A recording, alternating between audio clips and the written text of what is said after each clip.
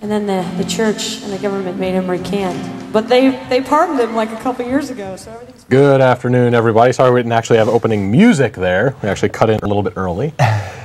Anyway, welcome back to the Atheist Experience. Ashley Perrien and my co-host this week, Jeff D. Howdy. Welcome back. We are live today, September 5th, and we're being sponsored by the Atheist Community of Austin, a non-profit educational organization promoting positive atheism and the separation of church and state. We have weekly meetings every Sunday at City Beignets on 6th, a couple blocks west of Lamar. The address is actually 1211 West 6th Street. Those start around 11:30 and go until about 1, 2 o'clock, and it's very informal, very open. Any atheist-friendly people, more than welcome to come down and meet us. It's just sitting around having a good time, chatting and eating donuts and drinking coffee. Again, that's every Sunday, save the third Sunday of the month when we have our lecture series at the Austin History Center on 9th and Guadalupe. The one upcoming for this month in 2 weeks from today, I don't think we have a lecture actually lined up for it. I think it's just going to be some ACA discussions. We'll know a little bit more about that next week. But those are the third Sunday of every month, starting at 12:30 in the Austin History Center. They typically go for about an hour and a half, 2 hours. Other regular things that we do, every Thursday night we have Atheist Happy Hour and Antonio's Tex-Mex on the southbound feeder of I-35 just south of 183. Those start at 7:30, go for a couple hours, and just like Sunday, it's very open, very informal. More than welcome to come down and check us out there. Also, every other Saturday, we have our sister radio show, The Non-Prophets, which is hosted on atheistnetwork.com. The next show is going to be this upcoming Saturday, September 11th, hosted by Jeff D., produced by Russell Glasser. And how was last week's show? Or there wasn't actually a show last week. Last week. No. Yeah, there were some technical reasons that it was not a show, basically. It happens every once in a while. But there will be one, assumably, this coming week. That is our plan. Okay, that's every other Saturday. atheistnetwork.com, 2 to 3:30. There's also a live chat feature on the website, so you can actually chat while the show is on the air and get some feedback back and forth there. Why, yes. All right, that is it for announcements. One more. Keep forgetting about it. Relatively new announcements. We're in October 8th through 10th, Friday through Sunday. There's going to be the 2004 Texas Atheist and Agnostic Conference. This is going to be at the Holiday Inn on Town Lake, and a couple of the guest speakers that we're going to be having are Michael Newdow, who brought the Ten Commandments case, or the Pledge of Allegiance case. Pledge of Allegiance case, Pledge of Allegiance, yeah. And Thomas Van Orden, who actually brought the Ten Commandments case, trying to get the monument in Austin, Texas, taken down. So both those people will be speakers. We have lots of different seminars and whatever lined up on that. If you go to our website, atheist-community.org, there will be a link there to get a little bit more detailed information on the conference. When, where, details on it, who's speaking, all that kind of stuff. But again, that's beginning of October. Go to our website and you can check out details on that. I'd just like to add, we're also planning on broadcasting the audio show from the conference that Saturday. So that's your chance to actually see internet audio in the making, which is exciting. Okay. All right. That's it for regular announcements. Jeff, what you got for us? Last week we had a caller who set out to attack what he called Western reductionist science, calling it closed-minded and insisting that there are other ways of knowing that disagree with the conclusions of science yet are equally valid. Now, you took some notes on exactly what that fella said. Was that Dave? Yes. That was Dave? Yes, the caller's name was Dave. Called in the last about half an hour of the show last week. Yeah. And had some points to go over. basically started off actually with talking about the whole 9/11 conspiracy theory, a book, New Pearl Harbor. Yeah. And then kind of sectioned off that and went into the nature of evidence, as he was calling it, saying that we, on the show, have a very narrow view of evidence. Whoa, we do? According to him. According to him, we have a very narrow definition. Yes, it's very westernized, very empirical, tied to the scientific method.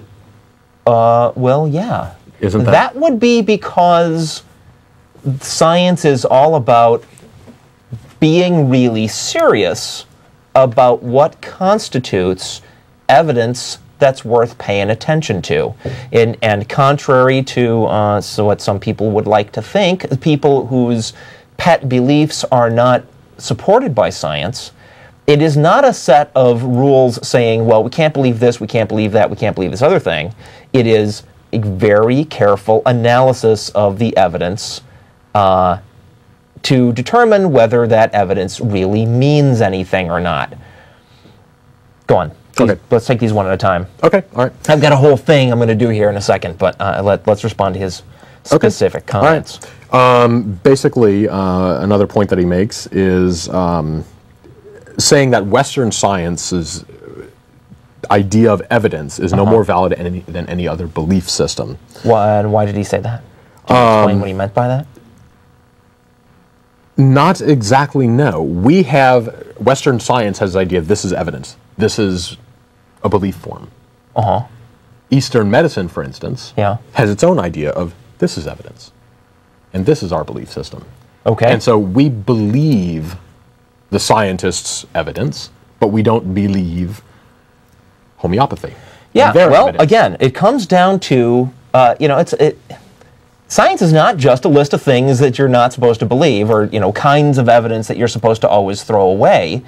It's rules about what evidence has to be in order for it to count.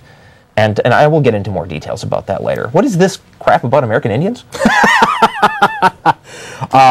He was saying that Native Americans, they had a certain religion, and they interacted and lived on this land for 10,000 years before we ever came. Yeah. And when we came, it was still a beautiful, pristine, natural wonderland. Yeah. And then we're here for 300 years in the shithole. So apparently they had a better idea. They had a better belief system on how to live in this world than we do. They had better from what, I mean, science isn't about having a pretty place to live. Yeah. Science is not about, science is not about guaranteeing that the world is going to be pristine. That's our job, but that's not what science is there to guarantee. Science is there to guarantee that the things we think about the world are true. Yeah. That is what science's job is. To give us facts. Yeah. I mean, okay, Indians survived for a long time believing, here in your notes, it says believing a functional relationship with the planet based on the idea that everything is alive. Well, I'm sorry. Everything's not alive. There are some things out there that are just not alive. And you might be able to survive as a primitive nomadic culture for thousands of years with that belief going on in your culture. Certainly you could survive. Certainly you're not going to have the technological power to cause damage to the environment, even assuming you wanted to, which we don't, but somehow we managed to do it anyway. In those thousands of years, the American Indians went to the moon how many times? That would be 0. All right. I'm sorry. I mean, that's just a left field criticism of science. It has nothing to do with what science's job is. Yeah, yeah. If you look at where we came from European countries, and most of them were doing pretty well as it was. So, at the time. Well, sure, they had survived there for thousands of years too. I mean, frankly, you can point to any culture that was still around at the time, that science arrived there, and say, well, they lasted a long time without science, because formalized science is only a few centuries old. Yeah. So? Yeah. His idea is that he just wanted to be more open. We occasionally will say on the show that we are open to the possibility of the existence of a God. Sure. If you can provide some evidence that God exists, then we'll accept sure, the proposition. but then here he comes with his criticism of what we will consider evidence. Exactly. You know, it's one thing to ask us to have an open mind. It's another thing for us to ask us to throw out every reasonable standard we have about what would constitute valid evidence, and then say we can judge your wacky claim on the basis of that. No. We're going to be as careful and cautious as we can because we actually care what's true. Should I go on with the thing now? No, I'm going to do my. I understand we have Dave on the phone, but I want to do my my talk first, and then he can come in and maybe I'm off base and he doesn't mean what he said, but I want to make my points. And I guess the one last thing I would go over here really quick before we get on to your what you've written is you brought up the example of magnetism. Yes. What about magnetism? 1,500 years ago, for instance, however long it was. Yeah. We had no idea of magnetism. Yes. There was no evidence for it. We didn't do anything about it. Didn't know about it. Sure. And then we discovered it, and now we have all these uses for it, and it's very powerful. And what's his point?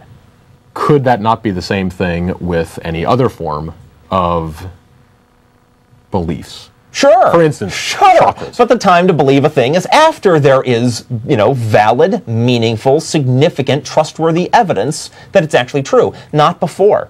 If we were doing this show 1,000 years ago, which of course we couldn't, right? Because the only reason we can do this show is because of science. But if we were doing this show 1,000 years ago and some nutball came along and said, there's this thing called magnetism, and we asked for evidence, and they said, well, I don't have any, I just know that it exists, and asked us to believe it, we would say no. And you know what? We'd be right. Because that guy, if he has no evidence for the existence of the thing he's trying to get us to believe, he's got no business believing it. It's just silly. Now, if it turns out later that it's true, great. But that becomes the point at which it makes sense to believe it. Not before then with, what passes for evidence for some people. Yeah. Okay. Shall I go on? Yes. Okay. It's clear to me that that caller and a shockingly large number of people in our culture do not understand what science is, are not aware of how much it has accomplished, and are motivated primarily by a desire to have certain silly things that they believe, without any good reason, treated with respect. So what is science? Science is a collection of all the best individual techniques and insights for determining the truth that humanity has ever come up with, applied systematically and with rigor. That means you don't skip these rules, you don't set aside individual tests for truth when they're inconvenient, you don't forget about them, you don't misapply them. That's what systematic and with rigor means. Here's a quick overview of some of the major insights that science relies upon. I would ask the caller, and anyone else out there who agrees with him, which of these principles they find unfairly restrictive. Okay? These are not technically rules of science, right? I'm not talking about the scientific method here. I am talking about basic principles of critical thinking, about telling the difference between fantasy and reality. Okay, falsifiability.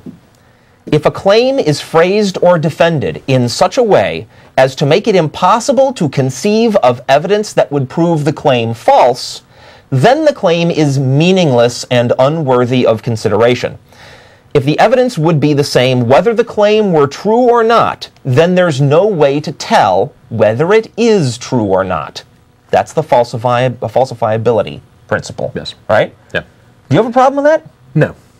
I think the common one that's actually used, I don't know if it's used for that or for some other argument, is I think it was Dawkins who said the dinosaur in the garage. That was Carl Sagan in his book Science as a Candle in the Dark. That's the subtitle. Okay. The title. Demon Haunted World. Thank you. Science as a Candle in the Dark. Yes, he gives an example of he's invited over to somebody's house and they say, "Ooh, I got this fire-breathing dragon in my garage. Red fire-breathing dragon in my garage." Well, let's take a look. He goes in there. The garage is empty. Well, the guy says, "Well, my dragon is invisible." Yeah. So Sagan says, well, I wave my hands around in the air and see if I can touch it. And he says, "Aha, it's also intangible." Yeah. and saying, it says, yeah, but it's fire breathing, right? So at least there should be heat. And says, aha, no, the heat from my dragon, the flames from my dragon are heatless.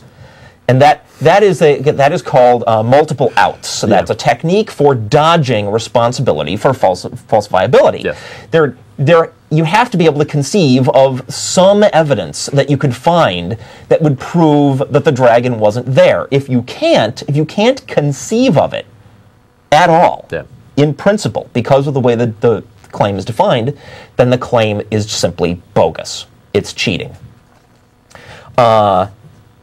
Logic. Any argument offered in support of any claim must be valid and sound. An argument is valid if its conclusion follows unavoidably from its premises, and it is sound if it is valid and its premises are true. If anybody wants to argue against the validity of logic, you may go right ahead. Comprehensiveness. It's never reasonable to only consider the evidence that supports a theory and discard the evidence that contradicts it. The existence of unanswered questions about a claim doesn't violate the rule of comprehensiveness, but ignoring relevant evidence that is available certainly does. However, of course, and this is a criticism often leveled at scientists, and unfairly, I think, one cannot simply offer the accusation that there is evidence that is not being considered without being specific about what that evidence is. Clear so far? Yes. Honesty. The evidence offered in support of a claim must be evaluated without self-deception. The rule of honesty is a corollary to the rule of comprehensiveness. When you have examined all the evidence, it is essential that you be honest with yourself about the results of that examination. Great example. From, I forget what show, but it was James Randi demonstrating the problems with astrology to a class of college students. He has the college students fill out a questionnaire, and then let's see, the questionnaire is no, excuse me. He asks the students for their birth signs. He hands them astrological charts that say what their sign is and the dates, and then describes them. A detailed analysis. And they're asked, and the students are asked to rate how well the chart described them. Yeah. And he gets the things back, and the students are amazed. They're amazed at how well these astrological charts have. Yeah. I have described them personally, only to discover, James Randi reveals, that all of the astrological charts handed out to the class are identical, word for word. The only thing that's different is the name of the sign and the date that it's supposed to cover. And even after this example given to the students of how people will deceive themselves if they are excited by a claim and they want to interpret it as being true, even after seeing how fallible their own interpretation of the validity of astrology is, there were students standing up and saying, well, I don't think that's fair. I believe it anyway. Yeah. That's not honest. They're not confronting the clear evidence of that experiment. Another one that pops to mind, the two examples, crop circles.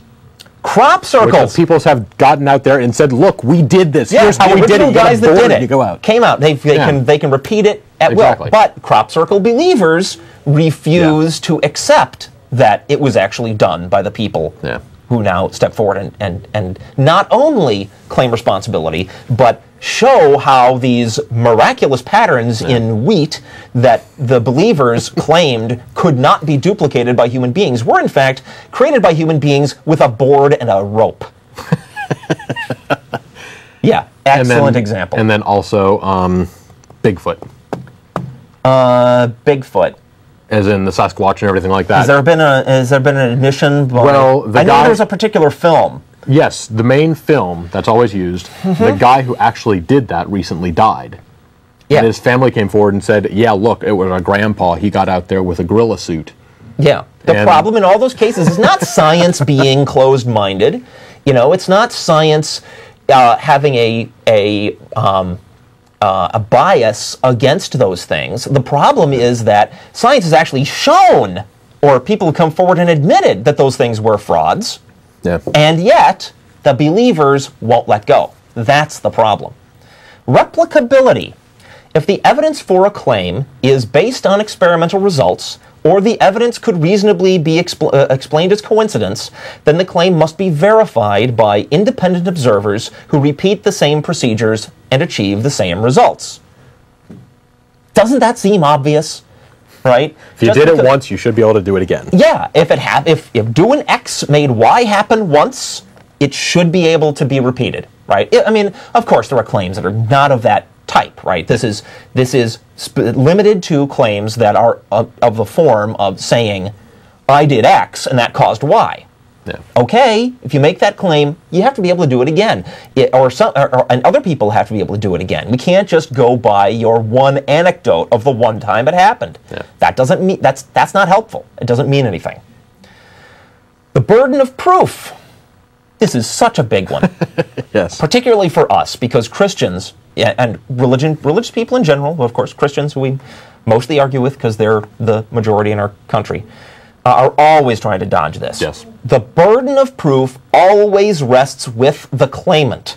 That's the person claiming that they know something to exist or to be the case, yeah. right? They claim that knowledge. The reason why is because the absence of disconfirming evidence is not the same as the presence of confirming evidence. Christians are always going, and other religionists are always going, you can't prove me wrong. That is not the point. If you claim that you know something, it is your job then to prove it to others. And if you can't, you've got no business complaining that others won't believe you. It's your job, because you're the one who claims to know, which implies that you have evidence. If you don't have evidence, you're not going to be able to convince others, and you shouldn't expect to be able to. Extraordinary claims require extraordinary evidence. This is a big kind of science-focused issue. A claim which, if true, would overturn an idea that appears to be highly reliable after numerous scientific tests is an extraordinary claim. Okay. A lot of people don't understand this one. They think extraordinary means, exciting. No, extraordinary doesn't mean exciting. Extraordinary means rare. No, actually, extraordinary doesn't mean rare. Extraordinary means, look, we've established this body of understanding, right? We've got this block of knowledge which we have put together after many years of testing and retesting and analysis and argumentation, and it seems really, really solid. And you come along with an idea that blows that out of the water, right? Well, what that means is you've got to overcome the weight of all the existing evidence that says you're full of it. And if you can't, then you don't have enough evidence. Yeah. Right? Simple and straightforward. The one I could think of for that, which pops to mind, Einstein's theory of relativity, I guess. Uh-huh. As in, before that, we had gone with Newtonian saying two objects, they just have this inherent attraction between them for whatever reason. Einstein came along and said, no, they actually curve space. Yeah, gravity. And that's something fundamentally different. And yes. We had a lot of evidence backing up simple attraction. Yes. And so if you're going to come along and make this statement that our understanding of it is fundamentally wrong, you have to back that up with a heck of a lot. Which Einstein did, yeah. As well as he could. Yeah, as well as he could. And then experiments were done that confirmed his claims. Exactly. Yeah, that's a scientist doing his job. Einstein's not amazing just because he had the crazy white hair. Right? Einstein is amazing because he figured out that something that was that subtle. I mean, when you're talking about quantum mechanics, yeah. It's something going on very, very tiny scales that has very, very slight influence on what we see, yeah. but does happen to be true. And he saw that there were inconsistencies in the established understanding. He hypothesized what could account for those inconsistencies, put forward a theory, and it turned out to be right. And we knew that once it was confirmed by evidence. Yes. Extraordinary evidence. Personal testimony is not sufficient. Human beings can lie and make mistakes. No amount of expertise in any field is a guarantee of human infallibility, and expertise does not preclude lying. Therefore, a person's credentials, knowledge, and experience cannot, in themselves, be taken as sufficient evidence to establish the truth of a claim. Oh my gosh, there are so many people going around saying, because famous person X said Y, therefore Y is true. No, it doesn't matter who said it. Yeah. Even stupid people can say things that are true. Likewise, smart people can say things that are wrong. Yeah. What really matters is all this other stuff. The claim has to be falsifiable, it has to be logical, the evidence has to be comprehensive, it has to be evaluated honestly, it has to be the results, if there's experimental evidence, those results have to be repeatable by other people doing the same experiment. The burden of proof for all of this is on the shoulder of the person who's making the claim, and the amount of evidence necessary, if it's going to overturn some big body of established knowledge, has to be big. Yeah. Most common with that is personal experience with God. Yes. I can't prove it, but I had a personal experience. Yeah, right. I'm sorry. Yeah, you can believe whatever you want about your own personal experiences, but you've got no... It's not evidence. You've got no business being offended if others do not take your claim as proof. Because it's just not. And it's not. That's not an insult to you as an individual. That is a unfortunate fact of life when it comes to human beings. We're not perfect. Perception is a selective act dependent upon belief, context, expectation, emotional and biochemical states, and a host of other variables. Memory is notoriously problematic, prone to a range of distortions, deletions, substitutions, and amplifications. Just read anything about the fallibility of human memory. I mean, we are here inside our skulls, and our memories seem absolutely undeniable to us. Yeah. But that's just not so. Our memories are just what we've recorded about what actually happened. Yeah. Doesn't guarantee that the memory is accurate. Personal testimony can only be regarded as provisionally and approximately accurate. It cannot be regarded as reliable evidence in and of itself. Finally, materialism.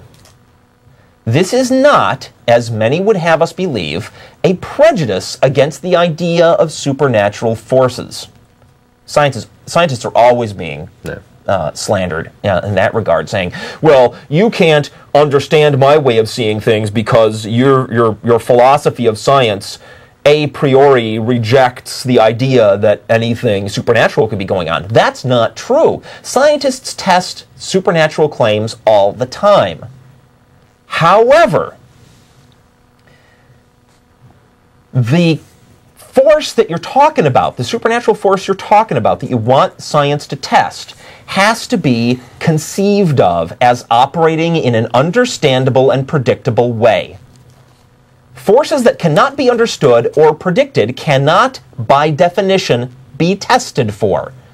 Because how do you know? Yeah. Right? I mean, this is why I have an essay on my website on this particular issue. I mean, suppose you've got two chemicals, right, in certain proportions, and you mix them together 100 times, and 99 times out of 100, you get the result is a muddy green goo, right? Okay, if you set aside concerns about mysterious individual supernatural entities fiddling with the results for reasons that we can't understand, and I'm talking God here, right? If you set aside the idea that God might have had some special personal reason why that 100th mixture shouldn't come out the same, right?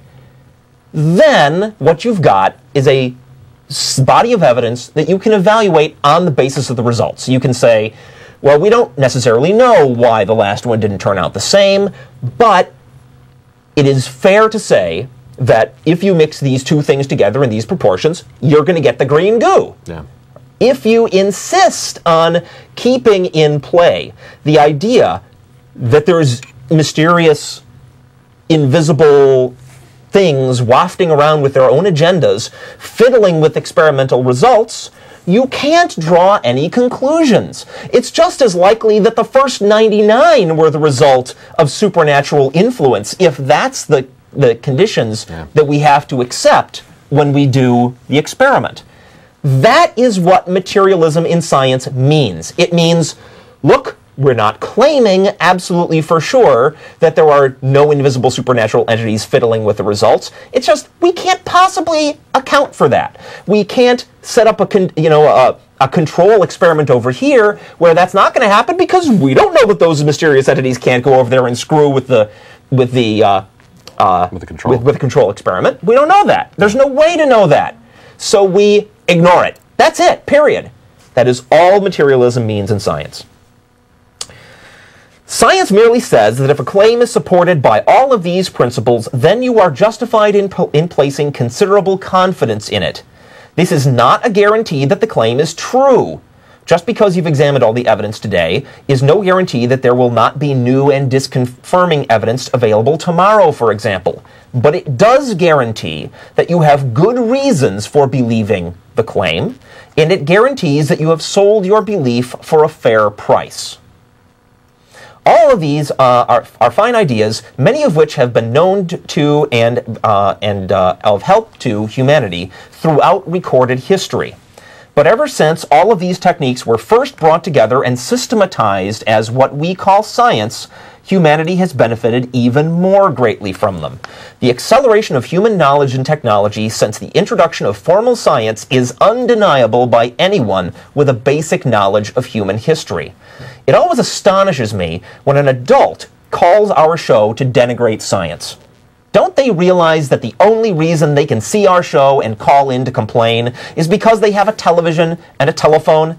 Applications of the principles of electricity discovered and mastered by science? Aren't they aware that if they're over 25, they're already past the average human life expectancy before the arrival of science-based medicine? Can they name even one human achievement of equal significance and power that was accomplished by some other way of knowing, not based on the core principles of science? The answer is no. And yet they insist that science is somehow overrated. While science earns respect for itself by benefiting mankind in obvious and major ways, it marginalizes the myths and superstitions that these people are still clinging to. Rather than bringing their own beliefs in line with a rational examination of all the available evidence, they choose to attack the very idea of rationally examining evidence. They want their own ridiculous beliefs treated with equal respect, and they're willing to ignore centuries of human progress to do it. That's excellent. What I have to say to that guy. So now, I guess he's on the line. Okay. Well, yes, we are a live call-in show. We are live today. It's September 5th. If you have any questions, comments, concerns, anything like that, go ahead and give us a call. The phone number will be on your screen momentarily. First, we're going to go ahead and talk to Dave. How you doing? Hey, guys. Hi, Dave. I can't hear you. Hello? Can you hear us? Hello? Your science has failed you. I have no audio.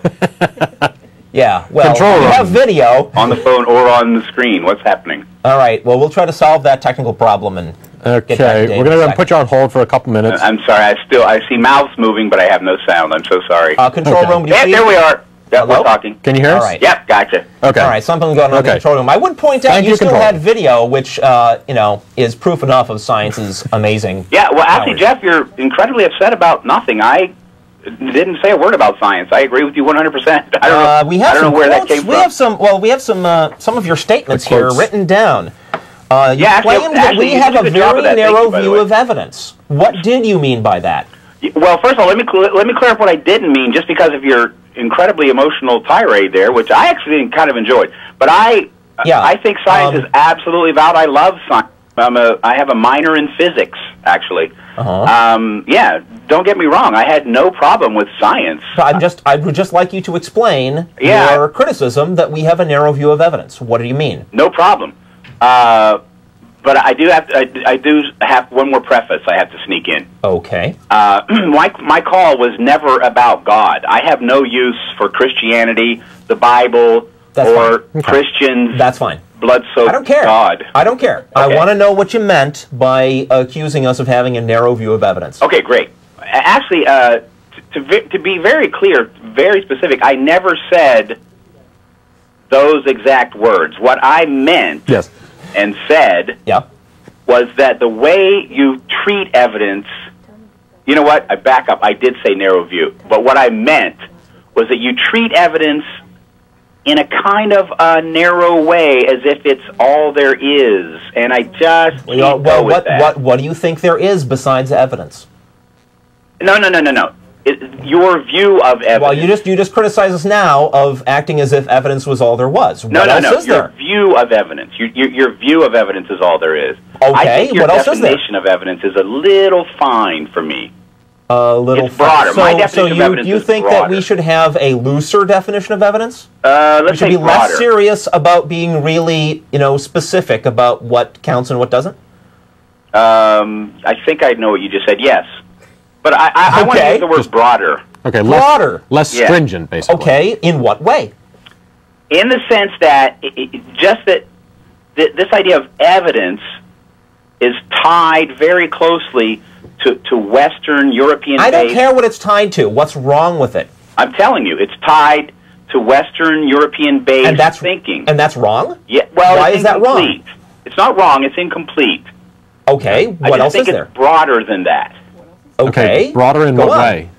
In the way that, let's go back to the magnetism thing. Now, understand, I don't know, I don't have a year when we first, I know for a fact that it wasn't 1,500 years ago, which we were using last week, bantering around. I know that's wrong. Yeah. It's much longer ago than that. I think the Greeks played with magnetism. Anyway, way back, magnetism existed before we even suspected. Sure, of course. There are many things that exist that we know nothing about. Right. That's your point. And they have, for us, no evidence. You see what I'm saying? Wait, because they exist already. What? These things, sure. Sure. And what should we think about things for which we have no evidence whatsoever? Well, because the thing exists and we have no evidence for it. Yeah. Right at the time, we're not even looking for evidence because we don't even suspect it exists. Possibly. There are some things that we suspect exist that we don't have evidence for. I mean, there's all kinds of different... Yeah, there's all kinds of things. That's why I'm using a specific example. All right. Magnetism. Yeah. Or anything. Electricity. I don't know. Magnetism. It exists, and we don't know about it, and we have no evidence of it because we're not even looking for it. Okay, and? It nevertheless exists. And? So we, at the time... Yeah. If somebody, like you said, walks up and tells you about it, you would probably deny that it's true. Sure. Because you have no evidence. Sure. So your definition of evidence is too small. No. Whoa. Yeah. See, I use that specific example. I think absolutely the correct stance to take. If somebody walks up to you with some claim that's, rather extreme, like magnetism 1,000 years ago, right?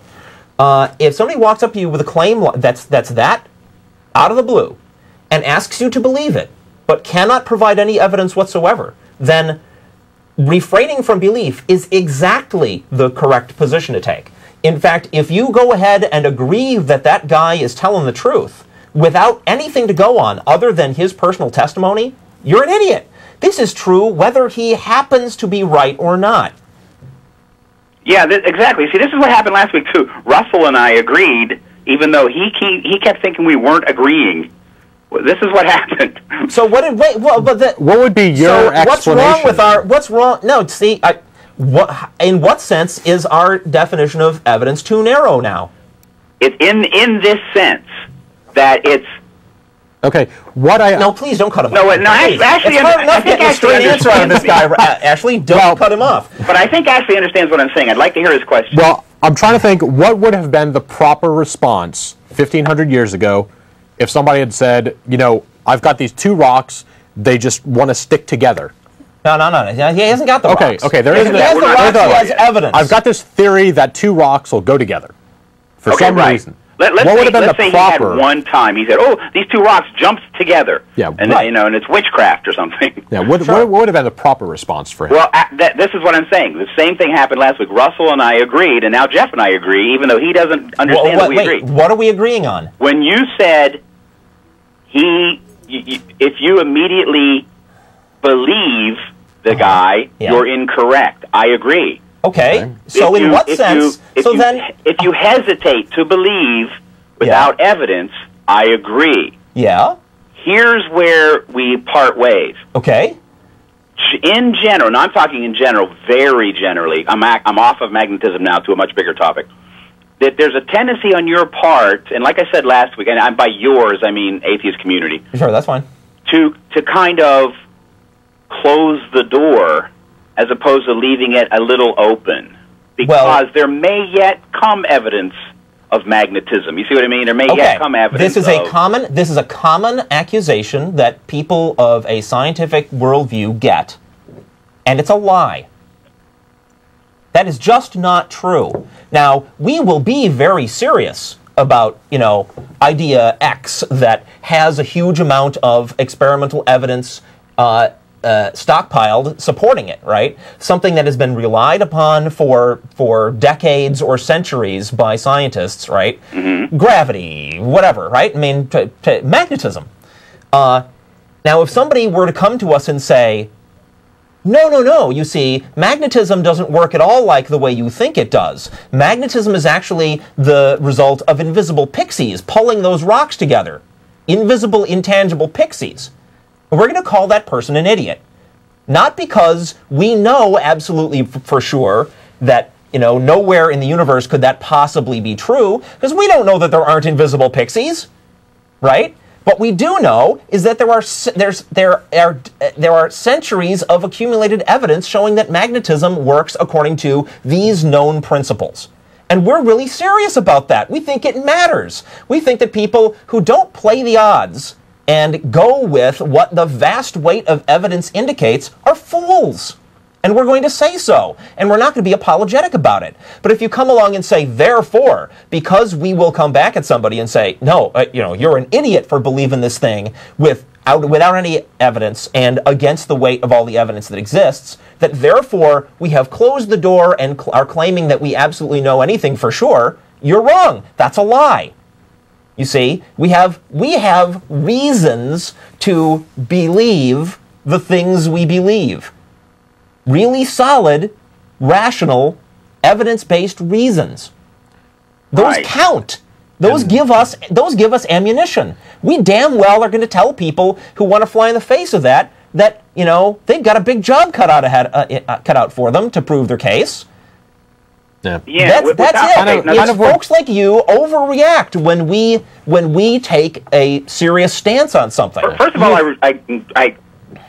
I have no limit to the amount that I resent folks like you. Well, folks like you, I don't know what you're talking about. The thing that you did that set me off was you made this attack on Western reductionist science, and that's the kind of folks I'm talking about. Because you're not alone. There are a lot of people out there that have a problem with Western reductionist science. And I think where you're actually getting with this, or your initial view was not so much perhaps our views of evidence, but that we are closing the door to, again, throwing out an example, ESP. Thank you. We have good reasons, though, for saying that when somebody comes along with a claim of ESP, for saying, no, that's going to be bunk. Because most science, we have other scientific explanations of how things work. This doesn't fit with any of them. There's no evidence to prove it.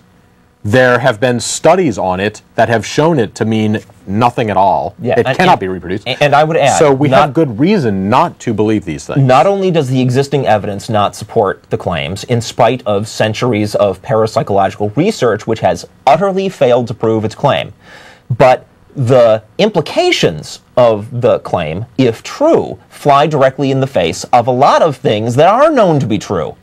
Now, again, it's possible that what we know to be true about physics isn't true, and that there's room for these paranormal things, right? And that they're true, and that some formulation of theory is going to show that those are actually true. That's possible. But now is not the time to believe those things. And anybody who believes it without sufficient evidence to establish that it's true, in the face of evidence that shows that it's not, those people are in the wrong, not scientists for saying, look, dude, that's silly. Again, I've never once said last week or this that science was wrong about anything. I'm saying that they're incomplete. Well, I'm still waiting for you to explain what it is that else that it's not taking into account. Well, for example, let's talk about let's bring it up to date a bit. Tachyons. Okay. I won't pretend I know anything about them because I don't. There's not that much. Actually, there's not that much to know. The detection system for tachyons has been they're theoretical. Okay. And they've been possibly detected, possibly not. The detection systems are still underway. The point is, let's say they do exist, just for the argument. Yeah. All this time, our technology was not up to detecting them. Sure. So we had no evidence. Sure. And basically that, in a sense, for the atheist community, I'm patching together two things that don't patch together very well here, but the atheist community would close the door. And I just... No, we wouldn't. I thought I just explained. I thought I just explained that accusation is a lie. But that accusation is a lie, sir. Let me finish. That accusation is a lie. We don't close the door on anything. I applaud scientists who, seeing a gap in our knowledge that needs to be filled, and with a worked-out hypothesis of what the answer might be, building machines to try to detect the thing that they think it might be. I applaud that work. That is good scientific work. All I'm asking is to finish this thought. Go ahead. When you were saying that a second ago, and you said, it could be blank, blank, blank, blank, blank. It could be this, it could be that. This is what brought up my call last week, is that as I've watched the show, I've been watching you guys for a couple of years now, since the Martin days, and I just have not heard enough of that, it could be this, it could be that. It's more kind of, because we're having a discussion of it right now, your thoughts about it are broadening out a bit, so you're saying things like it could be this. This is always the case, but okay, setting science aside now, right? What advantage is there to making a big show of entertaining notions that are, based on everything we know now, very likely not true? Sure, nobody here is claiming to be omniscient, but that's, you're acting as if you're speaking as if we have a responsibility every time we say what we think the facts are, to put a little disclaimer every time. That's just unreasonable. Yeah, that's ridiculous. And not even every time, but often. I think often enough for you to have noticed it in 2 years of watching the show is too much. Yeah. We are serious about what the truth is. Yes, of course, we're aware. What we know could be incomplete, could be way off the mark. There could be explanations for things that are utterly different but happen to have fit all the tests that have been done so far, and it could be a wild misinterpretation. We can't say that we know that for sure. What we can say is that, we're playing the odds, right? And the odds are way, way, way in favor of what science discovers. No. They just are. I have to disagree with that, but that's okay. Well, the reason we can sometimes be hard... I've been trying to get a straight answer out of you about any of these things. The reason we can sometimes be hard on certain ideas is, again, the fact that, going back to the tachyon example, there aren't people out there saying you must believe in them, and yes, I agree. Going on and on and on and on and on about it, but saying we have no proof, we have no evidence, but you should believe anyway. Right, yeah. That's what the other people are doing, and we're saying until you get some evidence, until you get some proof, shut up. And that's why I'm glad you guys are here. In fact, that's why I'm a fan of the show, because this is where I'm on your side, absolutely. I don't want them telling me anything about my beliefs, and you guys are the same way. Show me the evidence, right? I agree, 100%. In fact, it's more like this is even a non-God issue. Remember, if you started... I know. We brought the God thing in because we're trying to keep this relevant to atheists. Yeah, exactly. Right? That's why I'm sort of tying it back to. But at some point, this became about the nature of evidence, and really, to tell you the truth, you talked about the disclaimer thing. I'm gonna get off here because I know you got a million callers. But the thing about a minute ago about the disclaimer idea, I'm not. Your presentation of your information outwardly, I'm not concerned with that at all. What I'm actually saying is, I've seen in your thinking a bit, and it made me a little concerned, to be quite honest, I was a little concerned that maybe you guys are shorting yourselves philosophically and sociologically, and you're not looking out the window enough. You're just looking straight ahead. You know, it made me a little concerned. I am a fan of comic books, of fantasy literature, of science fiction. Okay, I am immersed every minute of my life. I'm in the computer games industry, right? So every day at work, what I'm doing is playing with fantastical concepts, right? But I don't think any of it's true. I'll happily entertain the notions for entertainment purposes only, you know. Right. And if there's ever evidence that proves something is true, we'll be the first to agree that it's true. See, this is again, we agree. We just don't know we do. Well, we agree. That's what I'm saying. That I was just worried that you guys didn't feel that way. I felt like, geez, maybe they've got blinders on and they're not seeing it. Yeah. Well, one more very quick thing, and then I'm off here. Last week, the whole reason this started is because Russell said somebody called about 9/11, and Russell just threw his hands in the air. I can't listen to this again, and this terrible, and there's no evidence. And we're not going to get onto 9/11 again in this show. Yeah, we're not. Yeah, and that was the whole point. No, but that's what brought it up, is what I'm saying. Yeah. Because he had that knee-jerk reaction. Yeah. And if you're interested in evidence, he wasn't even interested in considering evidence. He didn't want to hear it. Okay. And that made me think, blinders. Yeah. Okay. Anyway, good show. Thank you very much, and I'll be in touch. All right. Thanks a lot for calling. Bye-bye. You were saying before that you work in computer games, and so it's for entertainment purposes only. And I think we'd have a little bit less stringent of a show and being so hard-nosed about it if churches and John Edwards would prominently claim for entertainment purposes only. You know, and I'll say something else. I mean, I talk about, you know, thinking about fantastical things for entertainment purposes, but one thing I've discovered about atheists, after having hung out with them for, you know, socially for about 10 years, is atheists have very playful minds when it comes to supernatural claims. Yeah.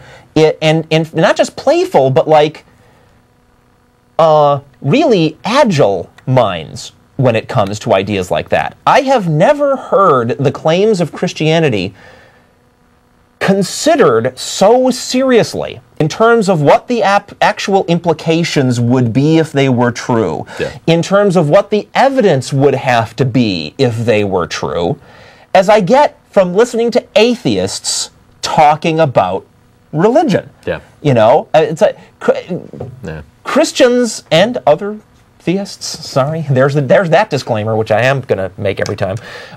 Believers like to, you know, stay in the realm of these flowery, floofy, you know, non-specific, kind of vague, emotional discussions about their beliefs, and never get down to the nitty-gritty of what exactly does that mean. You know, like, how high were the bodies piled in Sodom and Gomorrah? You know, I mean, the actual implications, if the things they believe were true, what would those be? What would that mean? Yeah. They never look at it. Yeah. Atheists look at it all the time. So, you know, for some guy to call us and claim that we are the stodgy ones who are not taking things, you know, beyond our own personal beliefs seriously, that's just false and insulting, and you know, I'm pretty tired of it. All right, well, we can go on to other callers and see what they have to say. And I believe we have Fabian. Yes. Okay. Hi. How can I help you? I have a experience with an angel. Do you? I retired after 25 years from the Austin State School, but in '96 I was working as the bus monitor at Reagan High School and also still working at the Austin State School. And one morning I left work. I had to be at work at the school at 6:25. I left there at 6:15. It was pouring down rain. And I prayed. I said, St. Michael, please help me, because I couldn't see which lane to get into that I could exit safely. Okay. And all of a sudden, the rain ceased, and it ceased until I went to Reagan Field and got on my bus and then it started again. Okay. So wait, so hold it. That sounds like a break in the rain, though. How long have you lived in Austin? That happens all the time. We have these bizarre little thunderstorms that are like 100 yards across. Why was that an angel? Did you see an angel? Yes. You saw an angel? Okay. Yes. What did it look like? I envisioned an angel. No. Did you see an angel? Was there one there? Like sitting next to you or putting your lane or something? Michael the Archangel. You know, so anytime I have a problem, I pray to him, and somehow things seem to come out all right. But again, the explanation you're offering for a break in the rain is pretty substantial. You're saying that some otherworldly being, you know, Saint Michael came down and made it stop raining. For you. For you personally. Exactly. Versus the fact that whenever we have a thunderstorm, it stops. And again, we do have, you know, weather things going on where it's raining 1 minute and it just stops. Eventually the thunderstorm stops. I think Ashley's point is it's extremely common in Austin for there to be these weird little pockets of downpours coming down. Exactly. You drive through them for like 15 seconds and suddenly they're gone. Okay. You know, it just happens all the time. How do you know this was an angel? Just because you prayed first? Things happen. My tire needed air. Can we stick to one angel claim at a time, please? No, wait a minute. My tire needed air, and I'm not real good at mechanical things. And before I left the house, I said, "Please, God, please let there be somebody there that can show me how to put the air in my tire." Okay. I drove my car over to the Shell station, and there was a car. Oh my gosh, there was somebody at the Shell station who knew how to put air in a tire? Wait a minute. There was a young man there, and he said, "Miss, are you serious, can I help you?" And I said, "Would you please?" I think she's messing with us. But wait a minute. There was a beer You can't seriously believe because there was a guy who knew how to put air in your tire at a gas station that was a miracle. And I went in and I said, "I want to thank that young man. I want to give him some money, you know, for putting the air in my tire." And they said there was nobody there. The beer guy, the beer truck said nobody was there. Okay. Yeah. I've had many experiences like that. Okay. I mean, we're going to go ahead and let you go. Okay, I've got this little thing I read before about personal testimony not sufficient to establish the truth of a claim. Do I need to read that to you? Yeah. I do? Okay. You can lie and you can make mistakes. Just because it doesn't matter what your credentials are. The testimony of an individual is not sufficient to establish a claim. I'm a 59-year-old woman. Doesn't matter. And we're not saying that you're lying. It's not because it's you. It's because you're a human being, and human beings make mistakes. And we're not saying that you're lying. We're saying it's a mistake and Brent, strange way of looking at things. But we're going to go ahead and let you go. We've got other callers on the line. All right. Thanks a lot for calling. Have a good evening. You too. All right. Perfect example. All right, let's go on to some other callers. I'm going to go ahead and go to Russell really quick and see what he's got to say. Yeah, I think he has a comment. Russell, how you doing? Hi, guys. Hey. So I got accused of when a conspiracy theory caller called in. I threw up my hands and said, "I refuse to listen to your evidence." Don't want to look at it. Well, actually, Dave didn't say that. He didn't say you threw up your hands and said you didn't want you could not listen to the evidence. He said Russell did not want to hear the evidence. So he was reading your mind.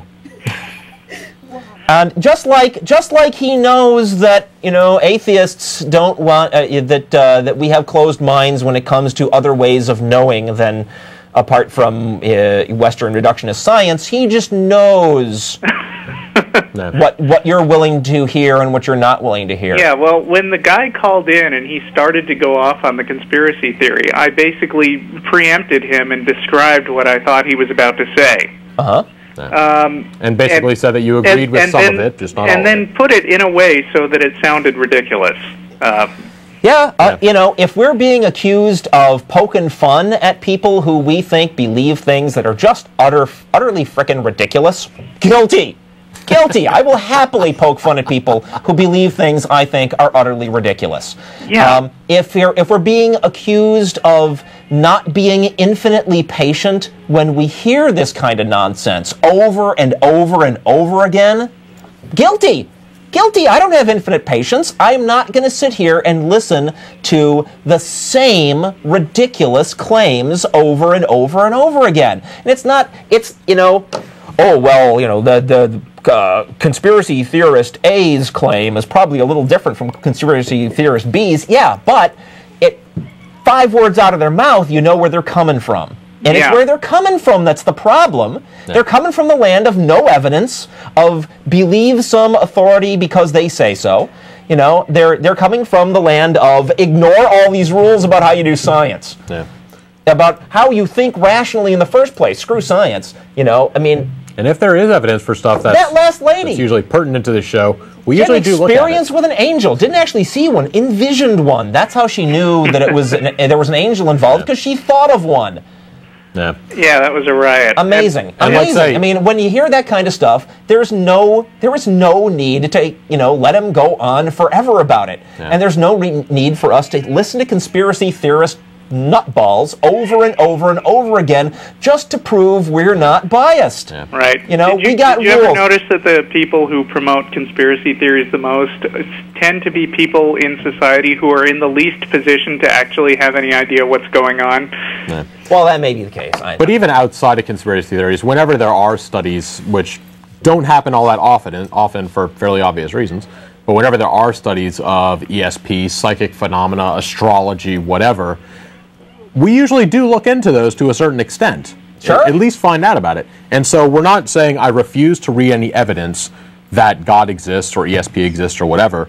We're saying we have looked at the evidence, and that's the reason why we're saying it's complete bogus. Yeah, and because we have looked at the told evidence. The caller that I had read the Project for a New American Century materials, and that I thought it was possible or even likely that there was something there. I do not simply dismiss things out of hand because they're conspiracies. Right. Exactly. Right.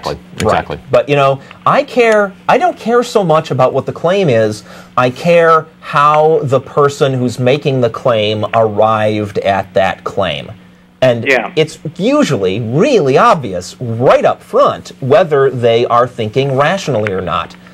Whether they've got any evidence or not. That's what matters. It is not our fault that the vast majority of people who we're going to call conspiracy theorists, we're calling them that because the first 5 words out of their mouth, we know that that they are not thinking clearly when they decide to believe the things that they believe. No. It's the way they present it. It's what they say about it. That's the issue. Okay. All right. Well, that's all I had to say. Okay. Thanks a lot for calling. Bye. Bye, Russell. All right. See, I love how Dave was so offended that I lumped him in with other people that said the same words that he said.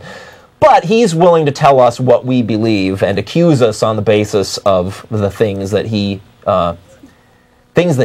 imagines are going on inside our heads. Yeah. That's nice.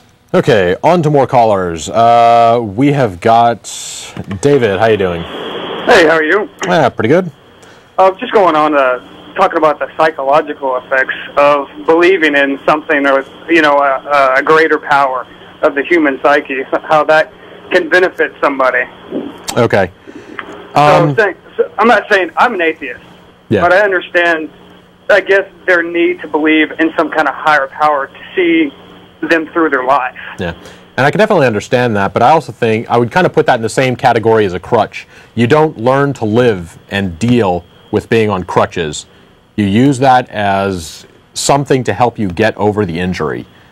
The ultimate goal is to work off of it. Say like great peril, like somebody's in, they're in war and they're pinned down in a bunker, they're getting shot at, et cetera, et cetera. If they didn't calm down, or if they didn't believe in something that would make them calm down, they would probably eventually end up hurting themselves or getting shot because they weren't acting. It is possible. Acting with the conscious mind, because whatever they believe in, it's a chemical effect. They believe in something, they have something, their body releases a chemical into their body and calms them down. Yeah, are there studies that show that that is the case? Sure, yeah. There are? Yeah, yeah. There's even studies that show laughter can. No. But I'm talking specifically now religious belief, because I am not aware of studies that show that religious belief is this, absolutely vital, necessary thing for people in certain cases. It's not. I know that a lot of people claim that it is. Their survival of in a stressful situation or a life-threatening situation, they're more likely to come through it if they believe in something of a higher power. And I think in that case, religion is just another tool, which other things can have the same thing. Other people have, for instance, I don't have a religious belief. If I'm under fire, I would assume that I'm not going to go back to the, oh my God, help me, I believe and get me through this and I'll believe in you forever. It's just one of the tools that you could use. Now, I would probably use something different, which would give the same effect. And so the fact that they want to use religion, I disagree with it, but if it's something that's what they turn to and they make and they get a benefit from that, I agree with that. I don't necessarily agree that it's a good thing, but I agree with it. That could be true, right? I mean, but if it's true that some people need that, it's only some people. I participated in the Unbelievers March on Washington Godless Americans March on Washington, thank you, a few years ago, and I personally witnessed, I think it was 60 Gulf War veteran atheists standing up there, right? Most of which had seen combat duty and were atheists. So, certainly we cannot extend this to everybody.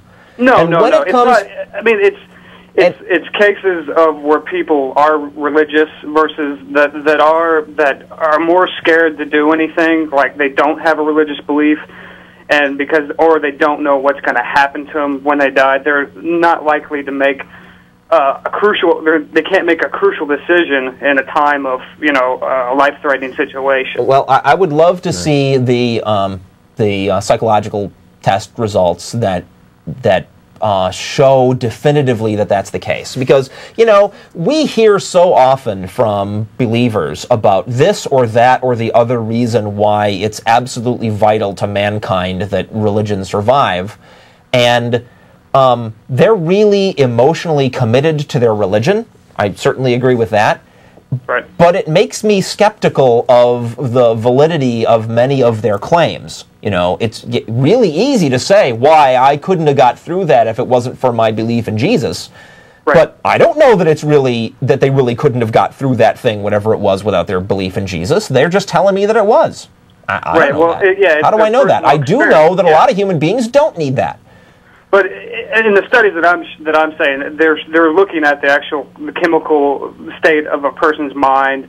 They're putting them in stressful situations, or through either simulation, or they're monitoring their life signs. Can you direct me to something? Is there anything on the web about this?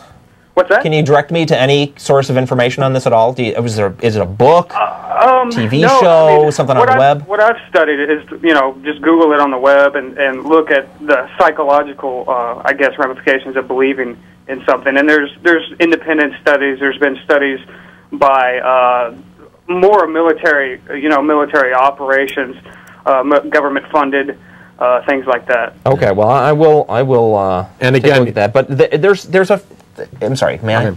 There's one other point that I want to make, which is that, even if that is the case, then I'd want to know, the next thing I want to know is, well, are there alternative ways of achieving the same result? Because there is. One person, there's another crutch, so to say, and that would be hope through a situation. If you can have, any decent human being is going to have hope, no matter what they believe in, that they're going to get out of the situation.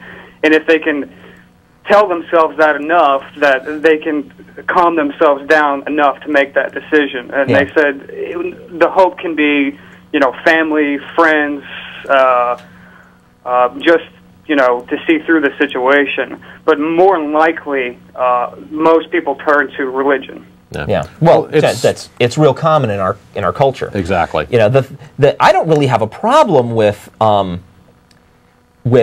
using religion as an emotional crutch like that, right? That's to me, that's not the problem with religion. The problem with religion is all the baggage of ridiculous beliefs that come along with it, right? All the other stuff that your brain gets loaded up with that you have to believe in order for the religion to have that psychological effect. So what I would hope is that we could, well, here I am hoping, was that we could isolate other much more healthy ways of people dealing with stressful emotional situations. Yeah. Basically, they've found, going back to what you were saying about hope, they've found a coping mechanism that says if they're under, if they're under a high stress situation, they can see a way out of this, and their way out is God's going to save me.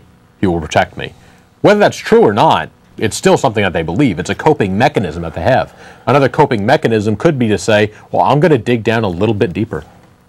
And I'm going to do something practical to try and save my life here and get out of the situation. That could have the same effect. Would be political. I mean, Bush's faith-based and community initiative. Yeah. Faith-based operations that deal with people that have hard times, that are addicted to drugs. Yeah. Have some kind of perilous situation in their life, show better success in turning those people around. They have a better turnaround rate of those people, finding, actually being decent human beings. In reality, a lot of I have seen a couple of different studies based on that general theme. Maybe not drugs specifically, but that specifically. And they do show usually they'll throw out evidence. As in, for one of them, I don't know if this was this was one of the Watergate conspirators, Colson, I think, runs a prison ministry, and his efforts were put up as a shining example by the Bush administration for why this is such a good idea. Well, if you look at the statistics, what they did was they showed the recidivism rate, right, the odds of going back to prison for graduates from their program. Right. But you know what how they defined a graduate for their program? Was somebody who graduated and didn't come back. Yeah. Well, no, it wasn't quite that bad. It was a little more subtle than that. It was you had to go out of prison and get a job. Well, the odds of not going back to prison, if you get out of prison and you get a job, are already really good. If you look at all the statistics of all the people that took their course, and don't just limit it to those people, then, in fact, they had a worse recidivism rate than people who didn't take any course at all. Right. They had their qualifier was kind of. So I mean I have yet to see reliable evidence that kind of stuff actually works at all. Huh?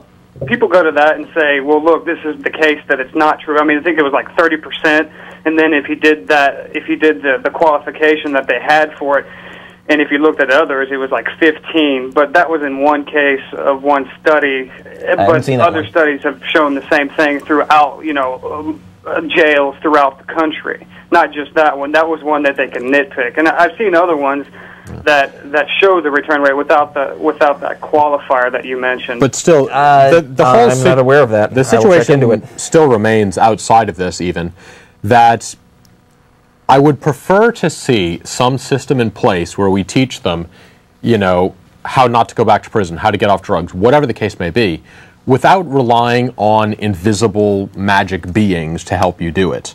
I would rather see, here's a real solid reason why you shouldn't do this. Here's real solid benefits and such like that.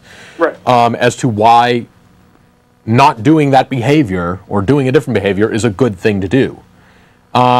It's always kind of the fear that if you teach them that God doesn't want you to do this, God wants you to do that, and the reason, God, and then 8 months later they decide that, well, there is no God, then all the reasons that you've just given them just go out the window with it. Whereas if you say the reason you don't want to do drugs is because it screws up your brain really badly, then regardless of your belief in these invisible magic beings, it's still going to mess up your brain. Yeah. Who are we talking to? This is David. David. Yeah, I think you could stand to be a little bit more skeptical about these claims. Well, yeah, I mean, I can be skeptical, but I'm just saying it's a factor in the sense that you can usually not judge a person by what they do in their religion, but you can tell if they're on sturdy ground with the religion or not, and that's some people say no, some people say yes, but you can, unless if they come back to it in a life-threatening situation, use it to get themselves out of a situation. Now, I'm atheist. I don't believe in that. Again, but I believe it'd be a good tool, and I can understand that to a certain extent, but again, I think that's ethically reprehensible. Yeah. The idea of going ahead and using religion as a tool to screw with people's minds, to help their minds, right? To use religion consciously, knowing it's a load of nonsense because of the effects it has. I don't believe in lying to people for their own good. I don't believe in that. I think that's ethically you're saying bad. If it's somebody like us teaching them, and it's not something like, it's nobody like us, it's somebody that believes in it as well. Well, I think that, running programs like that and cooking the statistics so that you can get government funds, like the Bush administration loves to do, and not just with prison prayer programs, right? Mm-hmm. The Bush administration is famous for cooking statistics to make it look like the thing they wanted to do all along was a good idea. I really think that that's ethically reprehensible. Well, yeah, I mean, there's always going to be some cases, especially with the vast majority of cases. Well, I wouldn't say a vast majority because there are would some that look closer. That draw government funding, but on a local level, like county prisons that show, you're looking at like federal and certain cases where some things have been cooked. Even if you look at some of the local ones. Christians themselves, I've got statistics from the Barna Research Group. This is a Christian fundamentalist research organization, right? Right. They're great because what they do is they come up with these scary statistics that are scary to Christians, right? And they're used by preachers to scare their flock into being more fanatical, given more money, and so on. One of them is these statistics that show that that believers are no more moral than non-believers. Right? These are Christian compiled statistics. Now they'll go around acting like one of the reasons you need religion. In fact, they'll tell you this to your face. One of the reasons you need religion is because you need that threat of eternal punishment to keep people in line. Well, it's not true.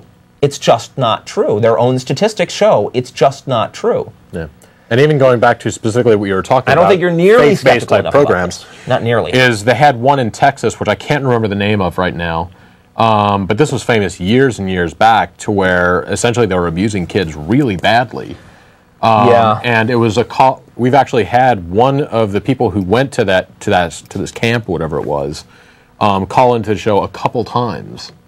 It was some lady, and she had gone through that and had basically just some horrible experiences at one of these faith-based Christian, ministries that's meant for kids in bad situations. And it would be wrong to try to manipulate people by getting them to believe stuff like this, even if the effect was good. It would be wrong.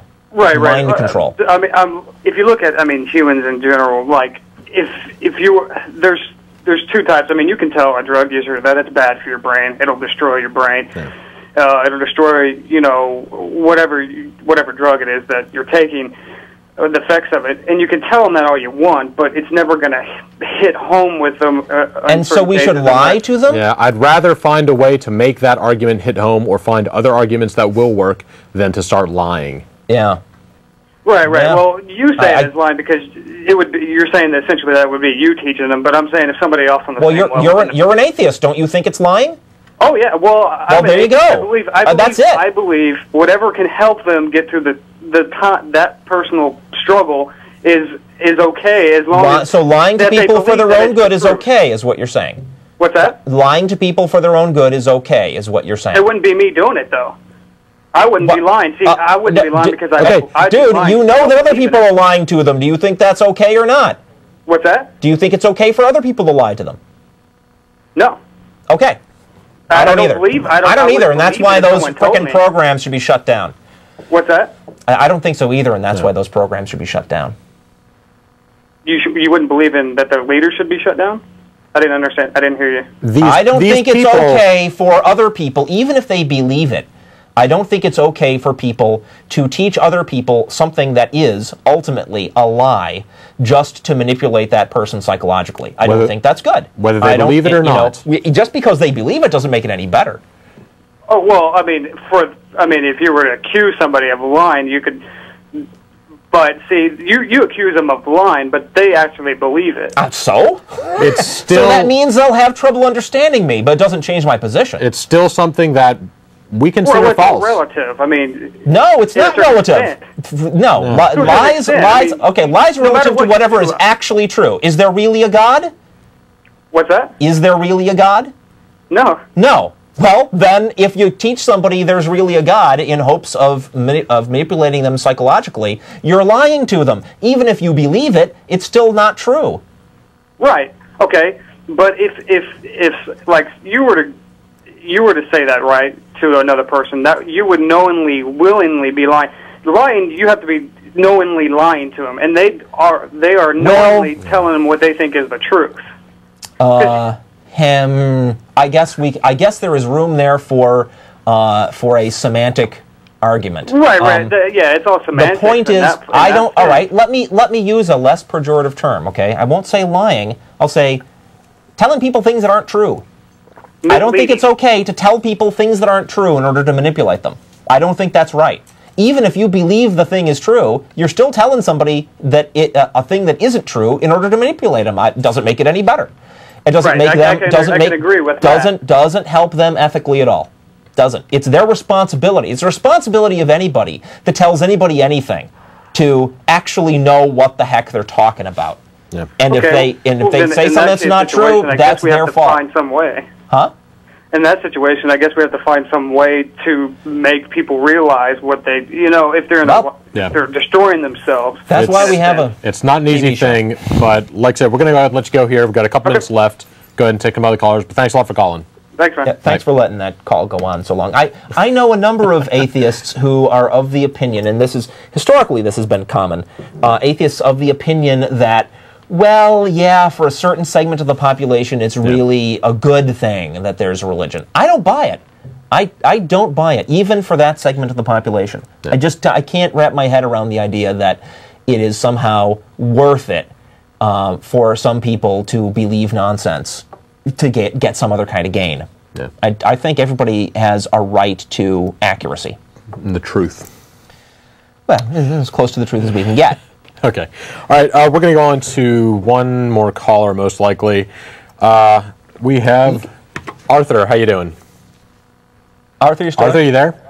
Hello? Yes, you're there. Can you hear us? Okay, I am not Arthur. I have somehow cut into y'all's line. Who are you? Okay. Sam. What's your name? Sam. Sam. Okay. Sorry about that. What you got for us? Okay, well, I was just going to call and identify Viktor Frankl. He is the guy that kind of invented lots of the types of thoughts as far as not necessarily religion, but... What was the name again? Viktor Frankl. He was... how do you spell that? F-R... I don't know how to spell it. He was a Jewish guy in the concentration camps. Okay. And he had lots of ideas about the drive of mankind and people's willpower and how to harness that. Okay. And the thing that put people through the concentration camps was basically their will to survive, he thought. Okay. And well, we'll go ahead and look that up and see what we can see. Viktor Frankl. Is that? Yeah, Frankl, and he invented logos therapy. Okay. I don't have a lot to say about it, but y'all should check it out because lots of people, I heard some people earlier talking about how they thought that religion was something that would push someone through a war situation or a stressful time. Yeah. Viktor Frankl thought of lots of ideas on that had to do with like family power or actually having coping mechanisms, basically. Yeah, and not necessarily a coping mechanism, but like something to believe in or something to fight for. And he would notice that, a flu or something like that would come through the concentration camps, and theoretically a flu would be something that would kill random people or something like that. But what he would notice was it would only kill the people who didn't have families, the people who weren't willing to fight to survive, the people with, less to live for. They would succumb to death quicker, and it wouldn't be a random thing like you would think a flu would be killing people. It was this specific your psychology has a factor in your immune system, for instance. So and I think in some ways I am an atheist, but in some ways I kind of think that the world around us is God, and it's not necessarily a God. I don't think it's like a guy up on a ivory pedestal. That sounds like you're a deist. Like the clouds. There's a word. There's a word for that. That's deist. A deist? Yeah. Look that up. Thomas Jefferson was a deist. Yeah, y'all should check out Viktor Frankl. He has very interesting studies, and his studies have branched off into a whole branch of therapy and things like that. Okay. So y'all might like that type of stuff. All right. Okay, take a look at that. Thanks for calling. Take it easy. Bye. Got time for one more? I think we most likely do. Let's go. Okay. Eek, you there? Oh, yes, this is Zeke. Oh, Zeke, I'm sorry. Zeke, no, that's all right. All right, what you got for us? I was listening to your show now. I'm a deacon at a Lutheran church, so you guys don't get on me yet. Well, we've only got a couple minutes left, so... How dare you! Real quick. See, I'm sort of wondering what y'all's upbringings was that you don't have God in your heart. I don't know if was you raised Christian? Yeah. I was actually raised Catholic. I went to church every week through about 11th grade or so. Before I decided, I've always been skeptical or questioned it, didn't really see any reason to believe. And at 11th grade, I finally said, nope, sorry, it's a lot of wishful thinking. What does upbringing have to do with that anyway? Isn't the real question whether he exists or not? Now, is you Billy D? Huh? What? I'm trying to get your name straight. Jeff D. Susie and Billy D. And I'm wondering if you got, is that the Elephant Man? Okay, anyway, I think we have got, we can go on to Brent. How you doing? Pretty good. How about yourself? What you got for us? Well, I just have a question about something you said a couple callers ago about the prison ministry and somebody getting out of prison, how it would be a better idea to tell them that drugs screw up their brain, and that would be a better incentive to not go back to prison. Okay. And I'm just wondering what part of the atheist belief system would tell you that it's worse to screw up your brain than not to screw up your brain. There's no evidence Depends on the that results of the screwing, when we say screw up, we mean change it relative to the way it normally functions. Yeah, no, I'm not talking usually in a worse way. This way, I'm talking about a matter of right and wrong. Yeah. I'm just asking how can you determine right from wrong? If it has detrimental effects. Now, well, why does detrimental effects constitute wrong in your belief system? Because they hurt either the person or those around them. And that is wrong. Why? Because I don't want to be hurt. Because you don't want to be hurt. So it comes down to relativity then. Yeah. What if I do want to be hurt? Yes, in fact it does. Any moral or ethical system, its purpose, right, setting aside what the actual rules are, the whole point of having such a thing is to help people get along with each other. So let me just ask you this question in response to that. Do you believe in an objective right and an objective wrong? Not probably not the way that you do.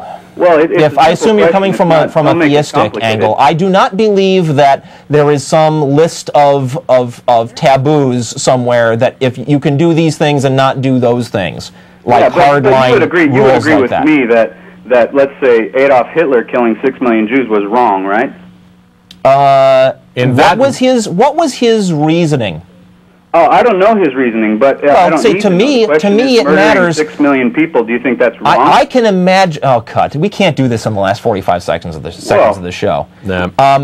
It matters whether there was a real justifiable reason to do it, and in Hitler's case, there wasn't. And Hitler's problem with the Jews was an unjustifiable reason. What? I mean, you're circular reasoning here. How do you determine a justifiable reason from an unjustifiable reason? Relativity? Relativity? Maybe we'll get to that in a different show. You don't mean physics, do you? What? What do you mean by relativity? Okay. I'm talking about... We got 10 seconds left. Sorry, thanks for your call. We'll have to get to that on another show, maybe. Anyway, thanks a lot for watching. Thank you very much, Jeff, for coming on and helping out here. Everybody, have a great weekend, and we'll see you next week.